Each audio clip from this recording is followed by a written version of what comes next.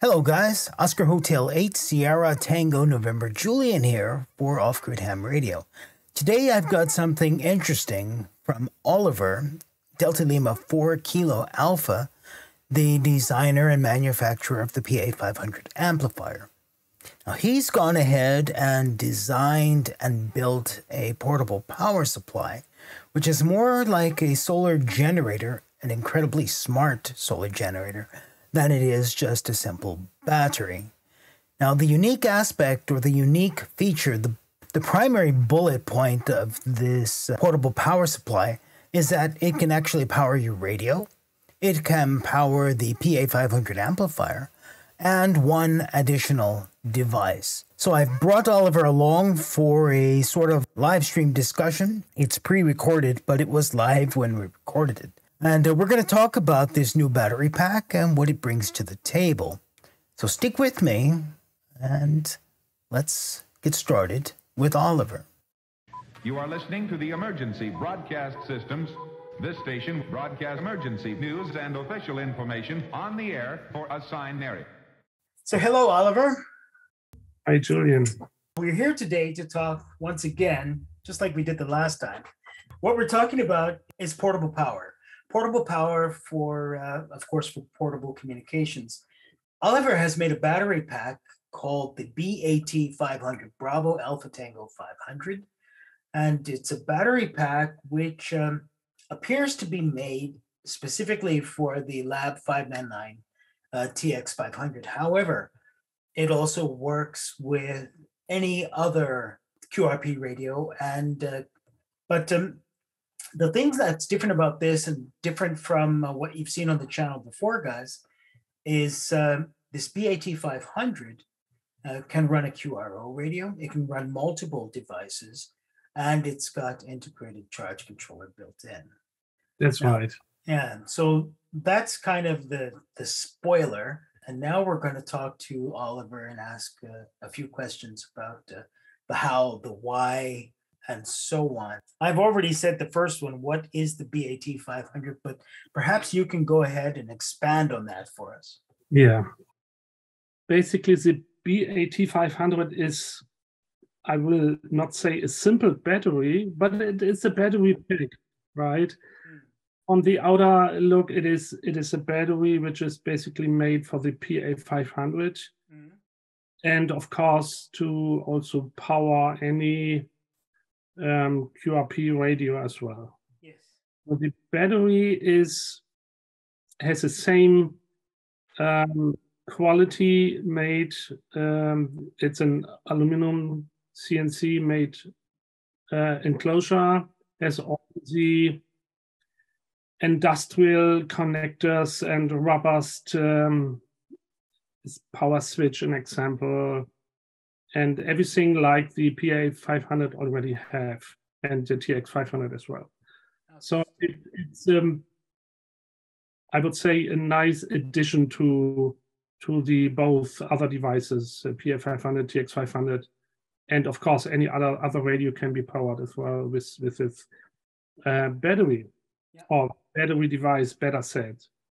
So there's some special features. I can tell you later about it. It's actually quite interesting that you've built a battery pack that powers the amplifier. So actually not just the amplifier, but the radio and the amplifier.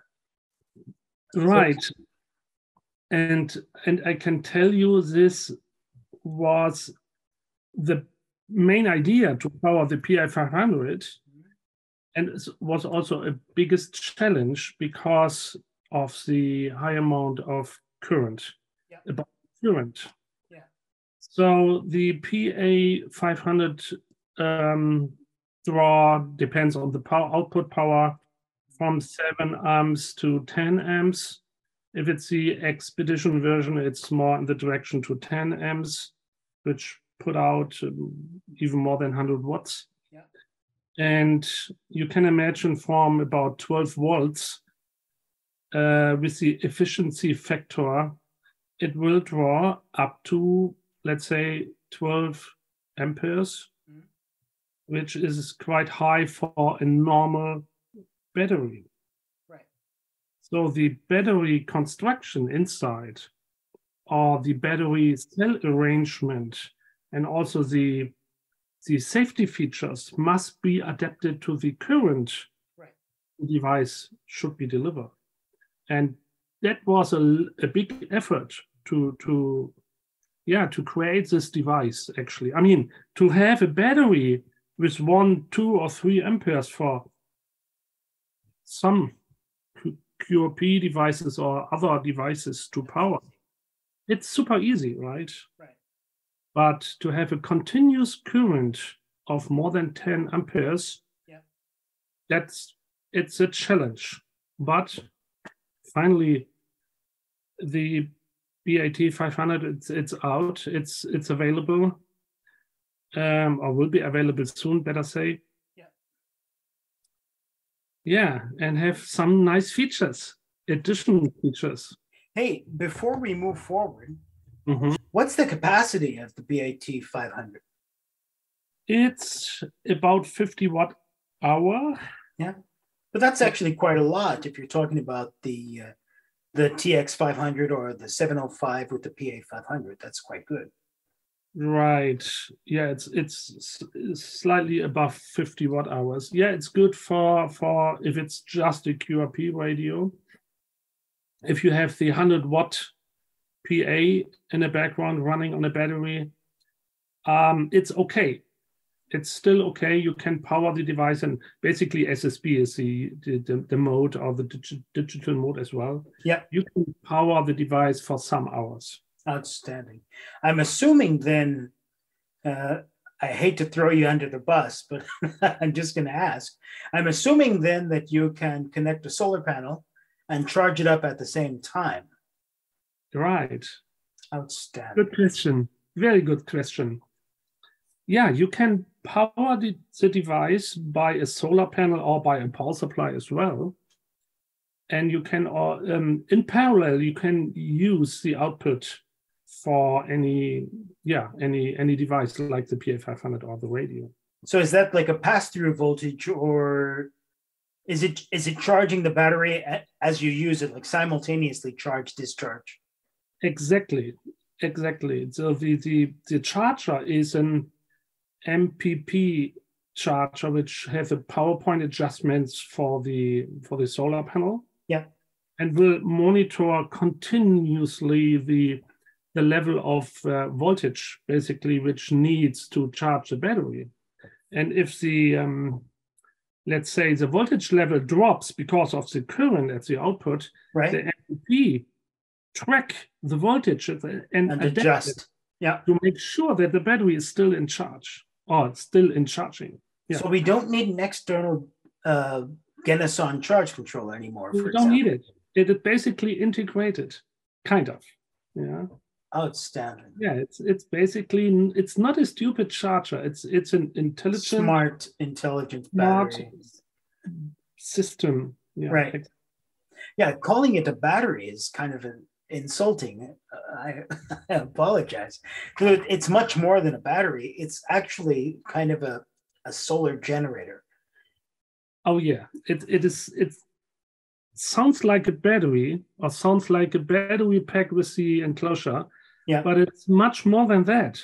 It's basically a charging system on the one side and a power management controller on the other side, right?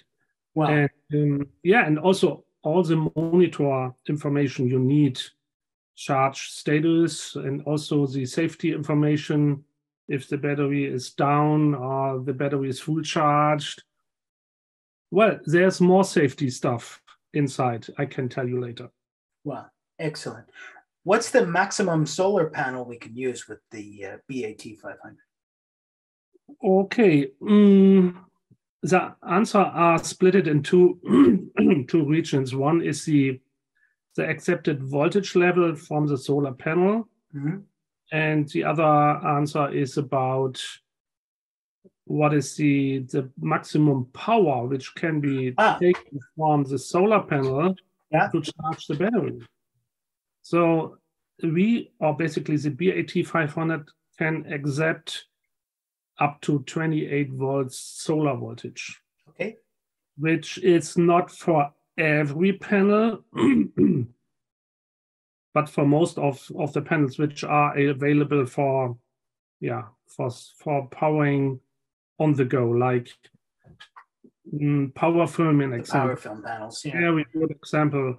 This stuff works very well with the pack, with the device. Have you already tested with the power film panels? Yes, of course, I tested with some different devices, different brands, but power film is from my point of view the most interesting solar configuration, let's say that. Yeah. Because of the features, lightweight, efficiency, the voltage level, the power in general. So everything well balanced on the power film device. Yeah. Excellent.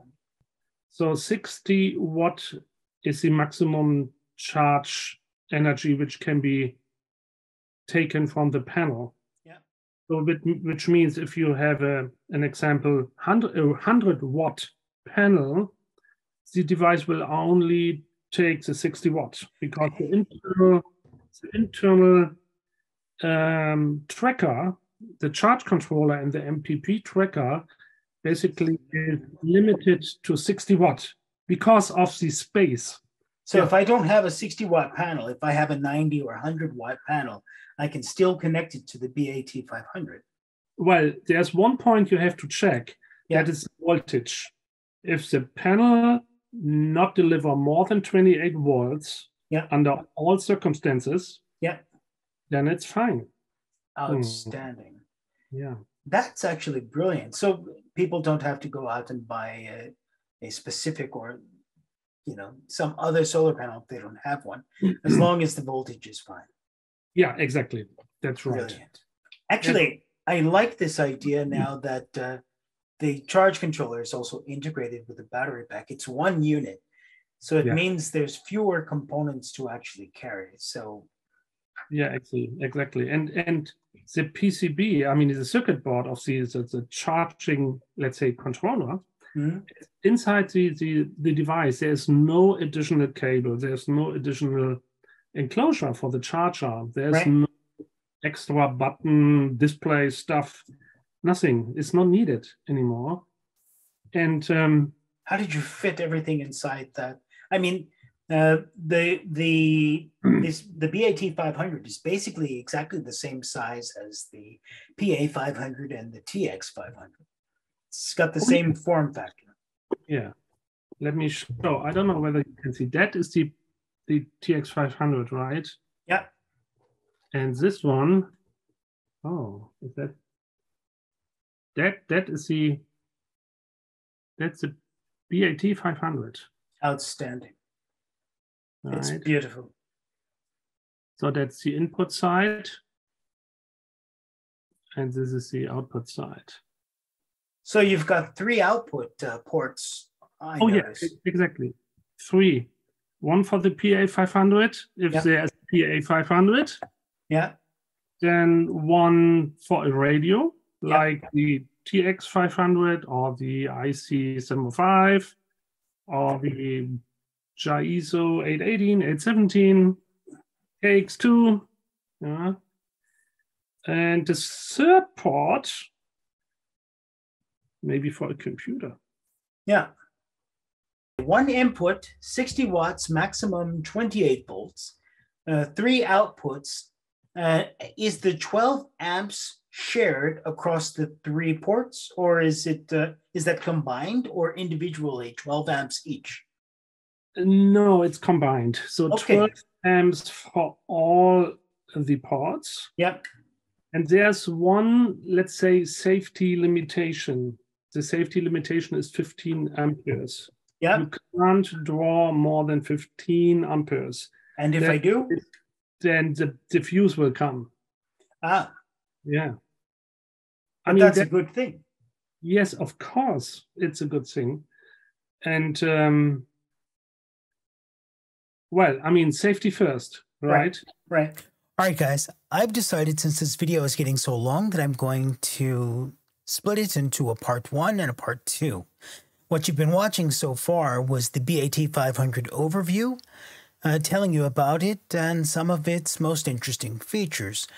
In part 2, we'll go through many of the safety features about the BAT500, and we'll tell you about features which I think are unprecedented in amateur radio today. So, for the YouTube members and patrons and anyone else who's helping to support this channel, you're absolutely awesome, and I honestly couldn't do it without you. For the rest of you, if you like what I'm doing, if you like the content I'm creating, please consider leaving me a comment, a thumbs up, or a super thanks to let me know.